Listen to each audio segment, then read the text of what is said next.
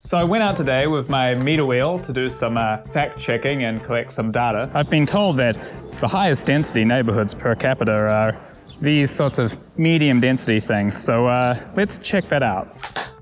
When you talk about density, there's a lot of factors, but if I'm going to pick one, I typically use the shorthand of height. Obviously, height is easier to gauge than lot coverage, say, or building form, and I think it's a lot more fun. And it's always seemed to me that when buildings are tall, they tend to use up the lot that they sit on. You know, there's not a lot of backyards in downtown. A neighborhood of 50-story buildings is denser than a neighborhood of 10-story buildings, which is denser than a neighborhood of 2-story buildings. It all seems pretty obvious, but many people say that it's not true.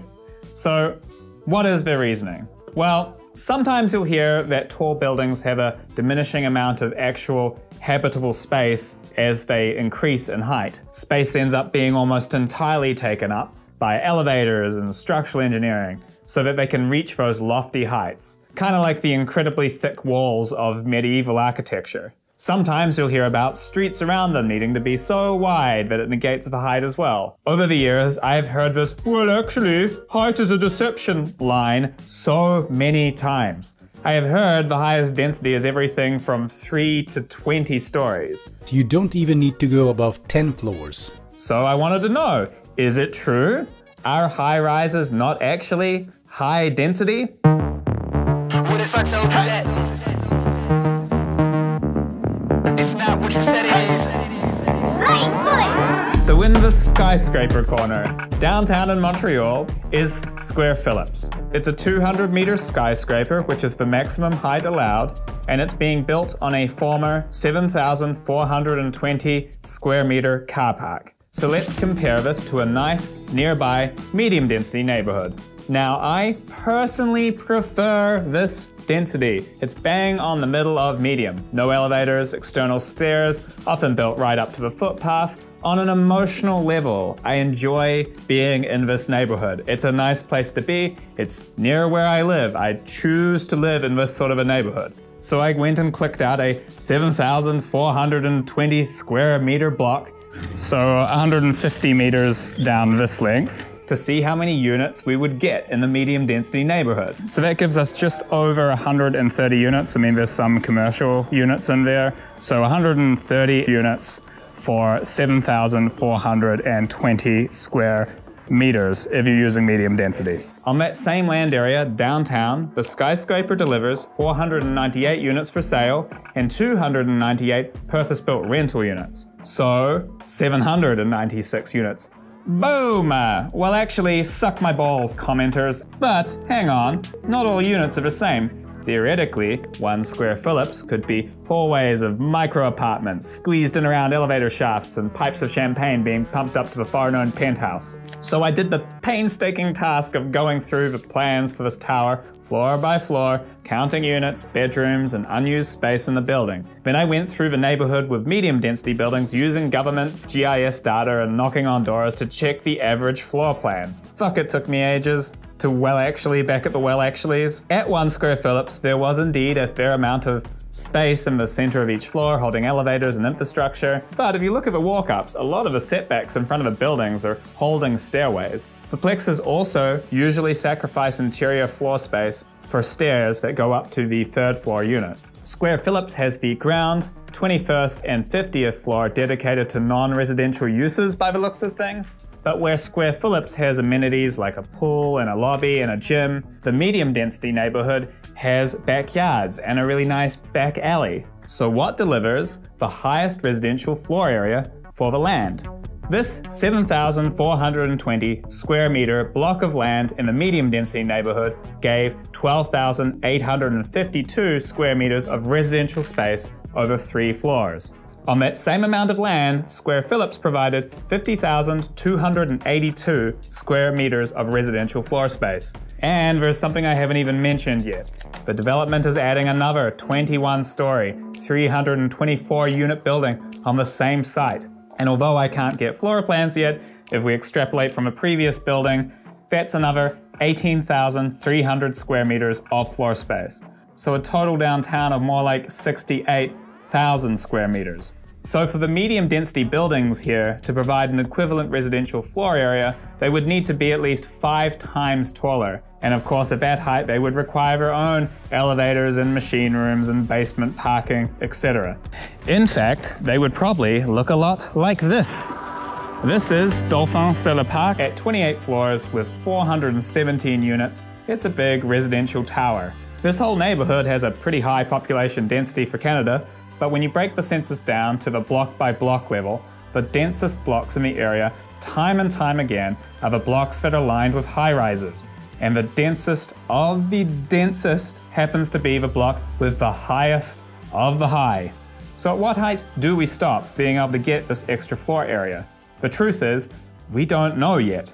One article I found looked at the space efficiency of super tall buildings, which are about 3 times the height of Square Phillips, and several were still hitting 80% space utilization, which is a solid ratio at any height. Australia 108, for example, has 115,920 meters of usable space on a lot that is actually significantly smaller than Square Phillips. So what explains this fairly common belief amongst urbanist types that a high-rise building does not actually mean high density? Well, first of all, there are some crazy outliers in the world. Some buildings are built to be tall and touristy, you know? The CN Tower or the Burj Khalifa don't have high population densities. Some buildings are made for billionaires. They're basically sky mansions. Although they have very high floor areas, they have a relatively low population density. That same effect occurs in commercial areas. People point to some glass-towered section of Manhattan and say, you know, that area has a lower population density per square kilometer than some place that I like. There are lots of places in the world where you can pull this sort of trick. Transport networks traditionally radiate from downtown, you know, equidistant from most workers. And therefore, if you're placing an office, that's where it's traditionally going to go. Rich people, well, they take up a lot of space if it's in Beverly Hills or on Billionaires Row. But even in a skyscraper, there's still so many more of them per square kilometer than when they're in their typical detached single-family mansions. So it means that a lot of famous skylines don't actually have a very high population density, but if those were normal residential buildings, they absolutely would. What they're doing is like pointing at a radio mast and being like, see, people don't live in tall structures. That's right, people don't live in offices. Good job. Is your mum around?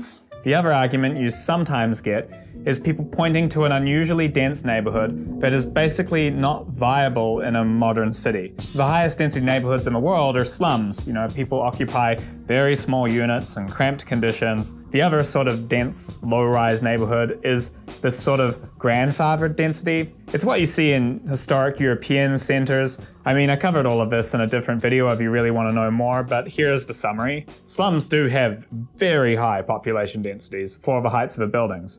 But people in, say, Melbourne are not prepared to live in a unit like the ones in Karachi and would instead take a long commute to wherever to get some space. But to a lesser extent, the same thing actually happens with Paris. If a modern building has no elevators, common laundry, micro kitchens, small rooms, and no parking, it doesn't come across as quaint. Attempts at building like this actually do happen every once in a while, and they often don't go very well. People call the developer a slumlord and label it a shoebox apartment. And then they try to legislate that you can't build it like that anymore.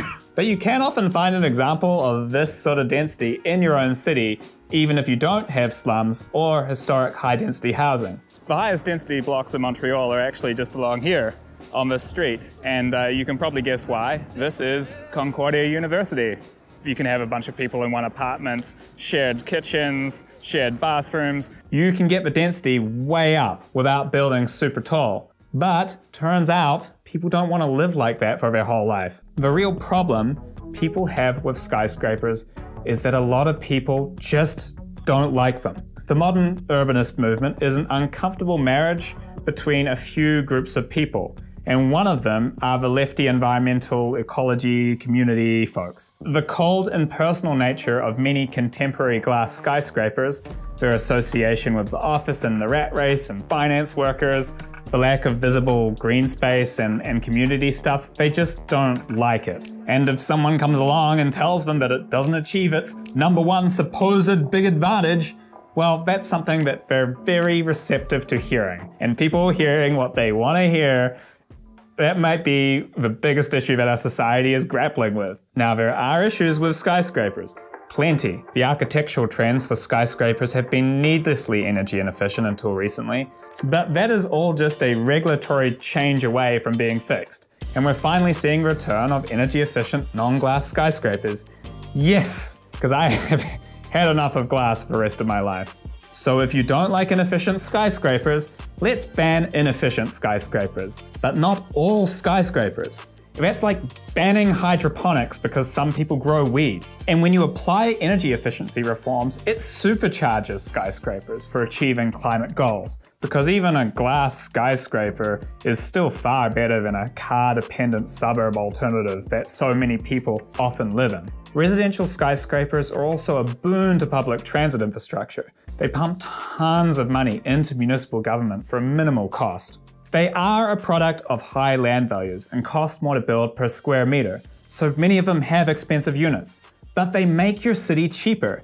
That doctor living in a condo downtown is one less person trying to buy a unit in your neighborhood. Empirical research from Finland, who are really on the ball when it comes to housing, shows that for each 100 new centrally located market rate units, roughly 60 units are created in the bottom half of the neighborhood income distribution through vacancies. If the fact that it frees up affordable housing isn't enough for you, many condo towers are also full of starter homes themselves. Sure, the penthouse on the top floor is in all the promotional materials, but everyone keeps shitting on these buildings based on their advertising. Looks rich, looks fancy. Reddit, Facebook groups, count windows at night, man. The lower floors of condo buildings often have places that are the first rung of a property ladder for people, where people can live car-free, near work or school and save some cash. Condos are on average cheaper than equivalent homes in the same area. And when it comes to the whole foreign buyers, vacant condos bullshit, unlike a Plex or a detached single-family home, which you can get a cheap mortgage on, land bank, and then just leave vacant, condos have substantial monthly fees on them. There's no way around that, no matter what interest rates drop to or how much money you have in the bank. They also generally lose relative value as they age. That means that owners want them occupied. They're a terrible investment if they're not. It's like buying a car as an investment and then just parking it on the street. It also means, yes, the new condos can seem expensive, but there usually are much cheaper options in buildings from the 70s or 80s. The older condos in a neighborhood are typically a lot less expensive than the new ones. There is no form of property that I would rather see in foreign hands than condos. Great, you want to subsidize our infrastructure, not actually own any land and give Gary the maintenance guy a job. Fine. So of course, in reality, that shit gets rented out, as we find out every time that we implement a vacancy tax and then realize that fuck all of it was actually vacant because property investors are not morons. Yeah, I like money though. So I bike everywhere and I really don't enjoy riding through downtown. It doesn't feel very nice. It's not a neighborhood that works for me, but it works for some people. And maybe the biggest reason that it works for them is that it actually exists. There's a lot of talk about what sort of housing we should build, the sort of neighborhoods that we should create. But in the last 20 years, this is the form of housing that has stepped up to the plate and actually supplied our cities with places for people to live. In Canada last year, over 50% of housing built was apartment style, up from around 30% in the 1990s. Much of that came in this form, and this is a pattern seen throughout the world. But high-rise developments, for some reason, create real snobs out of otherwise rational, pro-city people. The problems people have can be solved with environmental regulations or design standards that make them more pleasant to be around. Ultimately, no one is forcing you to live in them. High-rises may not create the nicest neighborhoods to you, but they have a lot going for them. And there is one thing you can say for sure. Well, actually, they are by far the highest density thing that we currently build. I'm out here with my meter rule today to do some fact checking. I've been told that the highest density neighborhoods are obviously medium density like this. Oh, that's not good, that's right behind me. With my meter rule today, I'm looping the sentence so that I can cut it at any point. With my meter rule, to check medium density, check neighborhood. Okay, right, let's do it. And one of them is the kind of lefty environmental, ride a bike, you know, turn the pot, compost, share sexual partners. I have a beading business, yeah, bike trailer. I figured out a way to monetize chopstick recycling, community co-op, let's build a little library, that sort of thing.